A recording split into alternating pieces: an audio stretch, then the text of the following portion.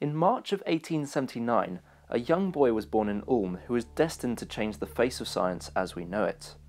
Not only did he go on to win a Nobel Prize, but he also rewrote the rulebook for physics and laid down one of the pillars of modern science. This boy was, of course, Albert Einstein.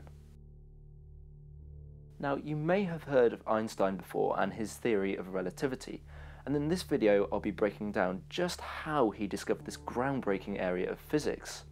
But first, we must go back to 19th century Munich. It's here where a young Albert Einstein was immersing himself in his studies and all of the joys that mathematics had to give.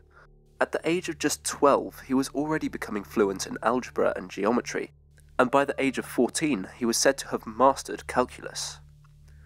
This was obviously the sign of a beginning of a career in an analytical and mathematical environment, and this was no doubt helped along by his engineer father.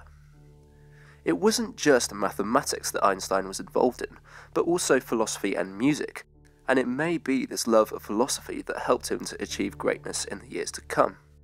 Albert went on to study at the Zurich polytechnik in order to further his knowledge of mathematics and physics, and, after graduating in 1900, went on to work in Bern at the patent office.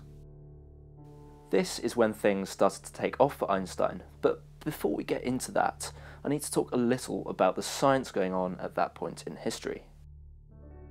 Light has always been the subject of much debate in physics, and remains that to this day. The idea of the 1800s was that light travels as a transverse wave, which propagates through a luminiferous ether, similar to how waves travel through water. It was James Clerk Maxwell, who is credited for creating the famous Maxwell equations, that came up with the concept of light travelling through the same ether that electric and magnetic effects occur in. This belief was further backed up after the discovery of electromagnetic waves themselves. Now, the ether concept implies that there is an absolute reference frame from which we can make observations, and to some this seems appealing, but to me it seems kind of illogical. The universe is just so complex, there can't be an absolute reference frame to measure it from. As is the scientific method, experiments were run to try and determine the existence of this ether, and the task in hand landed upon two scientists, physicist Albert Michelson and chemist Edward Morley. Michelson and Morley set out to develop a piece of equipment that could accurately detect the ether. How could they do this though, if it's not even a tangible quantity to us? Well, happily, there was an effect which could help to prove the existence of the ether, and it comes from the motion of the Earth. As the Earth is rotating around the Sun, it is moving through space, and hence must be moving through the ether. If we have measurements taken on Earth, the light on Earth must feel some sort of ether wind from the motion of the Earth through space, and hence the ether. It's like riding your bike on a stormy day. When you go into wind, you travel slower. Using this, Michelson and Morley developed a measuring device known as an interferometer, and it's the same sort of device used at LIGO nowadays. The interferometer consists of two arms with light beams being reflected at each end, and these beams then return to interfere with each other and form a pattern, hence the name. The pattern depends on the length of time it takes the light to travel down the arms. And so if one arm is pointing into wind, the other arm will be pointing across the wind, giving a difference in velocities of the light. As cycling a distance into wind and then back will take a different amount of time to cycling the same distance across the wind and back. They could then rotate this table to see how the patterns varied, and they plotted a graph of the predicted results based on an ether wind, which they could compare their recorded results to. However, the outcome of this experiment gave perhaps one of the most famous sets of results in history. So, what did they find? Well, the results that they were expecting were nowhere near the results that they got, which gave a null result for this experiment. Even though the Michelson-Morley experiments had failed, and so ended the ether wind idea, out of it sprung new and exciting physics to explain the result in a way that nobody had thought of before. George Fitzgerald and Hendrix Lorentz both worked on the idea of length contraction when an object moves at speed through a stationary ether, and others such as Lamour and Poincare worked with Lorentz to complete the Lorentz transformation, which includes the effect of time dilation. These hypotheses state that a stationary ether would not be able to be detected if we were moving through it, but, crucially, they also laid the basis to a paper that a young physicist in Bern was working on at the time. Einstein was very busy throughout the 1900s, and in 1905 he published 4 different papers. Any one of these papers could have won him a Nobel Prize, and all of them made a dramatic effect to their knowledge of science back then. Einstein gave an explanation of the photoelectric effect, a phenomenon in which electrons are ejected from metal when light is incident on it, which sets up the evidence that light is made up of particles. He also explained Brownian motion, which refers to the random movement of dust in air, and deduced that fluids are made of particles moving in random directions and with random velocities. All of this was groundbreaking science, but the most controversial paper was yet to come. This was the June paper on the electrodynamics of moving bodies, and laid out what is now known to us as special relativity. You may have heard of relativity before, and it can be broken down into 2 main parts. That's special relativity and general relativity. It's his theory of special relativity that Einstein published first, and I'll be exploring how he did this in the next section.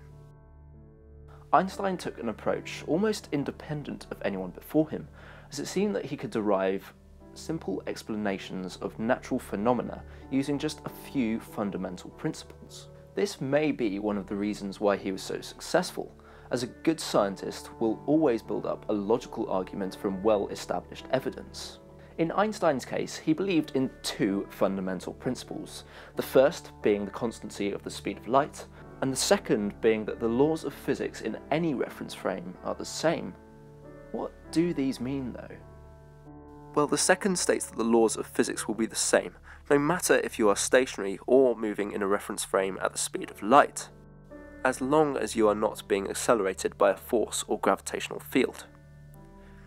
This means that special relativity can only be applied in certain circumstances, hence the name special. It only refers to special cases. The principle that the speed of light is a constant is, however, a counterintuitive one, and here's why. Take yourself back to the mind of a younger Einstein, where he was pondering a similar problem. If you're sitting on a train travelling at the speed of light, and you look at yourself in the mirror, will you be able to see your reflection or not?